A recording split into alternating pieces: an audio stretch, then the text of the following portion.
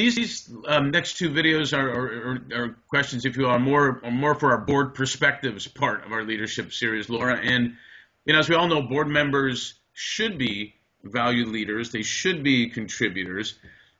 How do you view, from the experience you've had and seen, what the right fit is on specific board of directors?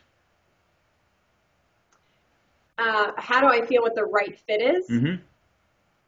Well, it totally depends. It depends what the board is lacking.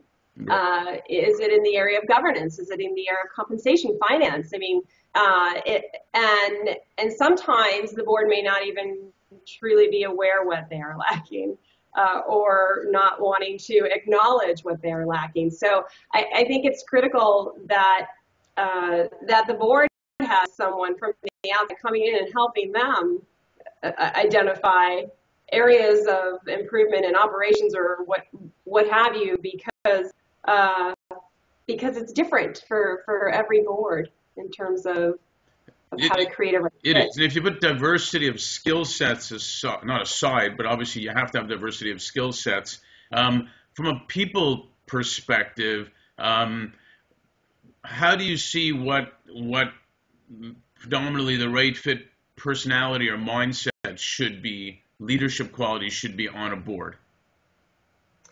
I believe that one thing that boards need to avoid is what I call the term going native, where everyone is a clone of everyone else, whether that is a result of an extended tenure on the board, dealing with same old. So I believe that there's opportunity to inject new ideas and have that monkey pick up the golf ball and move it to the, create flexibility and move it to that spot and take it from there. So I believe when you're looking at boards from a diversity perspective, of course, having both men and women, mm-hmm. Minorities represented, I mean, that obviously creates that cultural shift and mindset shift that needs to happen